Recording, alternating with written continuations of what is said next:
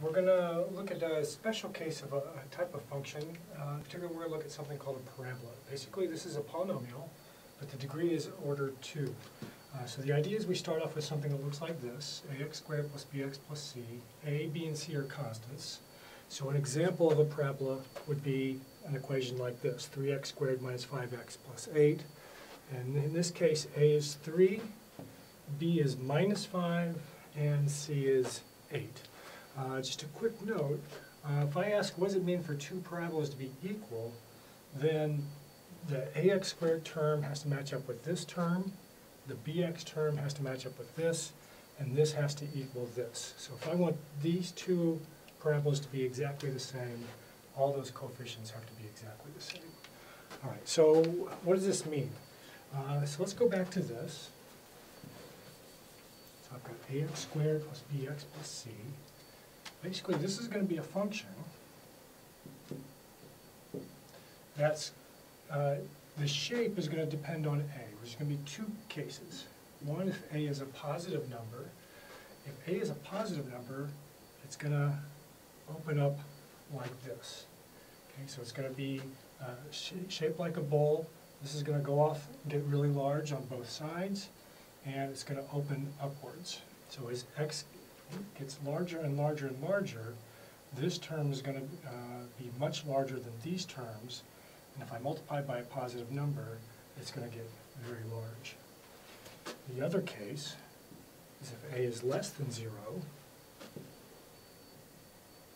then in this case, this number, x times x, will always be positive, and if x gets really big or very negative, x times x will be a large positive number, multiplied by a negative number will be negative, and I'll get something shaped like that. Okay. Now notice the way I drew these. In this case, notice there are two roots. If I change c, I'm going to either, if I make a c a larger number, I'm going to either lift it up. If I make it a smaller number, or make it more negative, it's going to push it down. And there's different things that could happen. One thing that could happen is I have one root or no roots. Over here, if a is positive, notice here there's no roots. But again, if I make c smaller, I can shift it down. So there's no roots, but if I shift it down a little bit more, I can have a single root. If I shift it down even further, I could have two roots. So with parabolas, I could have either a positive or a negative. If it's positive, it's going to open upward. If it's negative, it's going to go downward. Notice I'm not looking at the case a equals 0. If a equals 0, then I'm going to have a linear equation, and we're going to use the methods we used before to talk about it. In this case, if a is not 0, I can have either two roots, one root, or no root. And that's going to be true either way if a is positive or negative. Okay, so let's look at this another way.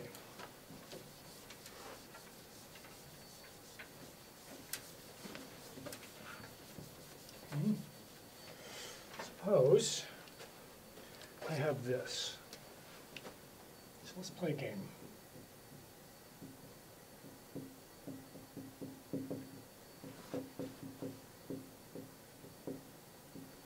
Suppose I have that function. The thing to notice here is this now looks like a times something squared plus c. Okay? And if I think of this as terms of shifting or scaling, I'm going to have a vertical scale, a vertical shift, and now this is going to be basically changing just my x. So that's going to give me a horizontal shift. Okay? So if I focus on this, let me do this. Let me let a new function, we'll call it Robert, to be x squared. Then I can think of Bob then is going to be a times Robert.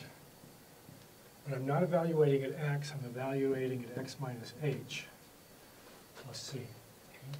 So I can scale it vertically, shift it vertically, and then shift it left and right. So the idea then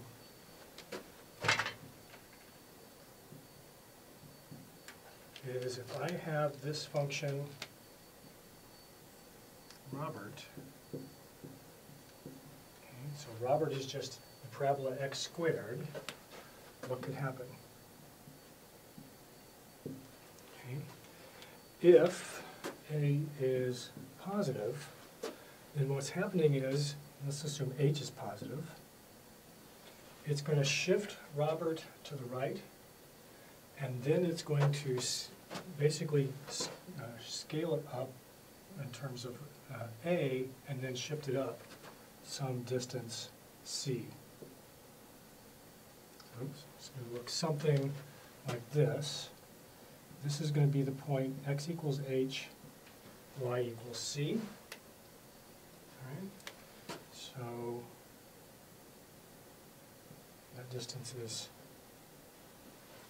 c. Okay.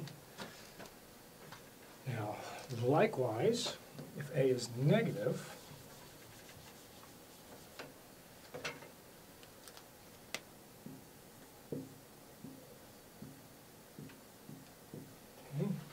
then what's it going to do? It's again going to shift it to h.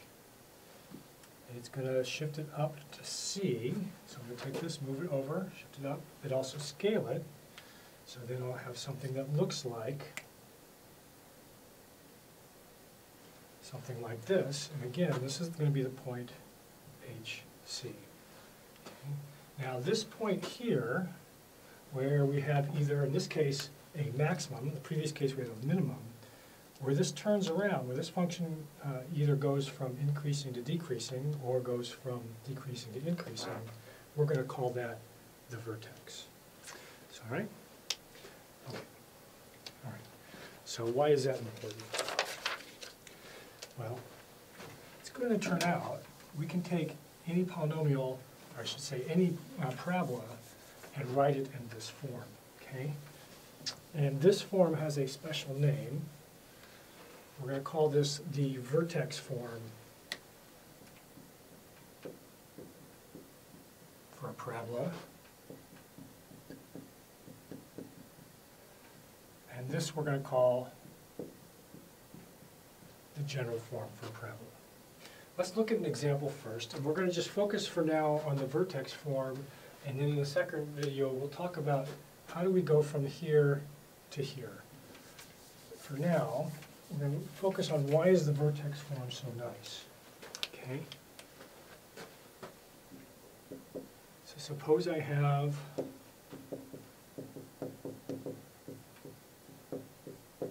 something like that. What does this say? This says I'm going to take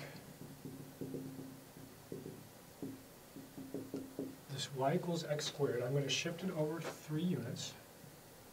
Okay, so I've taken this thing, I've shifted it down to here. I'm going to move it up 4 units.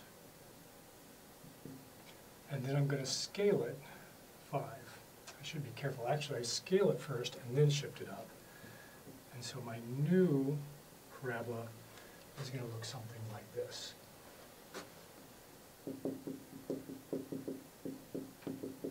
And this point down here, again, is the vertex. That's going to be the point, that's 3, 4. Okay. And the place where this is now at a minimum is 3, 4. Okay. All right. I'm going to start an example, but I'm not going to finish it. I'm going to motivate this idea of how do we go from a general form to the vertex form. So let's see. Okay. So suppose I have this equation here. The question is can I write it in that form? If so, I would like to know what the A, H, and C is. Well, let's do this. Let's expand this out. So I'm going to FOIL this. So when I get that, I'm going to multiply through by the A.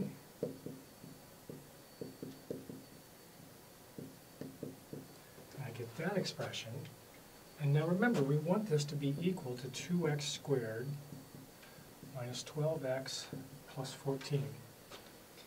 And what we're going to do in a separate video is we're going to talk about how do we figure out what is A, H, and C. The key thing here, if these two parabolas are the same, so if I were going to graph this parabola, I'm just going to, I don't know what it looks like yet because it's not in vertex form, this thing right here has to go right over the top of it.